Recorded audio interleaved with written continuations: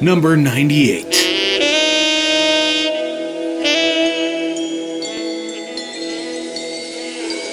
The Spacebar. I knew eventually there'd be a point where I disagreed with AdventureGamers.com's list, but I didn't expect to find it so early. The Spacebar wields a great deal of personality, charm, and humor, but it almost destroyed all of my goodwill for it with an avalanche of irritation and frustration. First off, let's get the technical stuff out of the way. This was the hardest game to get running so far. On Windows 7 it was at least possible to start the game, but spending any amount of time in the kitchen crashed the game almost instantly. From what I can tell, it seems to have something to do with the BINC or Smacker video format that the original developers used, but without seriously hardcore programming skills, there's not much I can do to fix it. The good news is that making a Windows 95 virtual machine with VMware Player allowed me to play beyond that point and indeed finish the game, so that is what I would recommend if you're looking to play this one. You're Alias Node, a human cop on an alien planet. One of the biggest criminals on the planet is somewhere in a bar near the spaceport, and you have to find him, her, or it before they catch a shuttle off planet. There's just one catch. The criminal is a shapeshifter, able to take the form of any species, and therefore could be any one of the dozens of aliens in the bar. The good news is that you have the ability to dive into anyone's memories using a skill called empathy telepathy. The end result is that you wind up exploring a bunch of alien worlds from an alien perspective. And as a design concept to create a unique gameplay experience, I gotta say, that's excellent.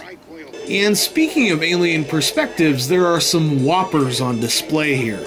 The aliens were designed by the same guy who did the Mos Eisley Cantina aliens in Star Wars, and it shows.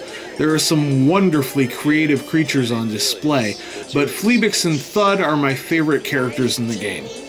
Fleabix is a hyper-intelligent alien, but he lives in a jar, so the only way he can get anything done is by somehow getting through to his symbiotic partner, the extremely dull-witted Thud, which still usually goes wrong. Thud, walk through the door. Can you understand me? The door! Walk outside!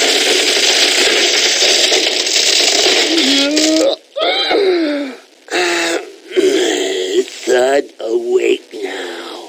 What you want? You'll also find yourself in the skin of an insectoid bartender with 7 eyes trying to get a giant egg to a shuttle. Or a drug-dealing alien with laryngitis trying to get past a police blockade. Or a dancing polyandrist who's trying to get a message to a rebellion. Or a robot casino dealer who used to be one of the biggest sports stars on his planet. Or a massively wealthy businessman trying to close the deal to sell a planet. The Spacebar is loaded with great characters and bizarre scenarios. But, as I'm sure you noticed from the start of this review, there is a downside. This is one of the most frustrating and aggravating adventure games I've played in a while, for 2 very big reasons. The first is logic. This being an alien world with several other alien worlds to explore within it, sometimes the logic is also alien and not easily grasped. It hurts even more that there wasn't a lot of help to be found. In my searches, I found only one complete walkthrough on the internet, and even that is far from perfect. And the second reason is time. So many things in the game need to be done under time constraints, and almost all of them are frustrating. And to make matters worse, the whole game is under one big time constraint. This game is the definition of unforgiving. If you're in a flashback and you screw up, you're booted out of the flashback and have to talk your way back into the flashback before you can load a save. And if you haven't saved, you have to do the entire flashback over again. Save early, save often, save multiple files, save after every damn move. You can get killed or otherwise have your game end at almost any point. I was shouting obscenities at my screen at one point. That's how bad it was. Sluts! I can't! Fleabix, you're turning blue. You need help? Maybe if I, shake your jar a little? Stop it! Stop it! You muddle-headed fool!